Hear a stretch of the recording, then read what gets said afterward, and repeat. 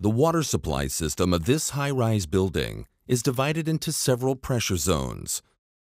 The lower pressure zone is fed directly from the city water system at a pressure shown by the pressure meter, while the higher pressure zones are supplied from the building's top reservoir.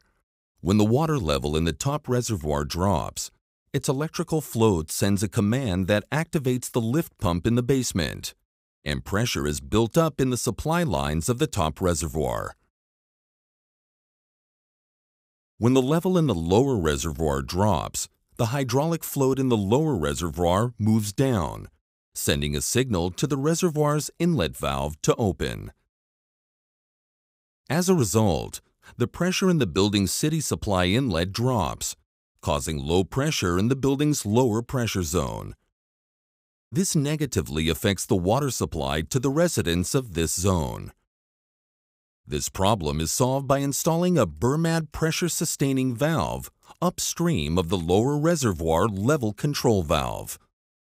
During the filling process of the reservoir, the pressure sustaining valve ensures sufficient pressure supply to the residents in the lower pressure zone, while maintaining sufficient water supply for the reservoir's filling process.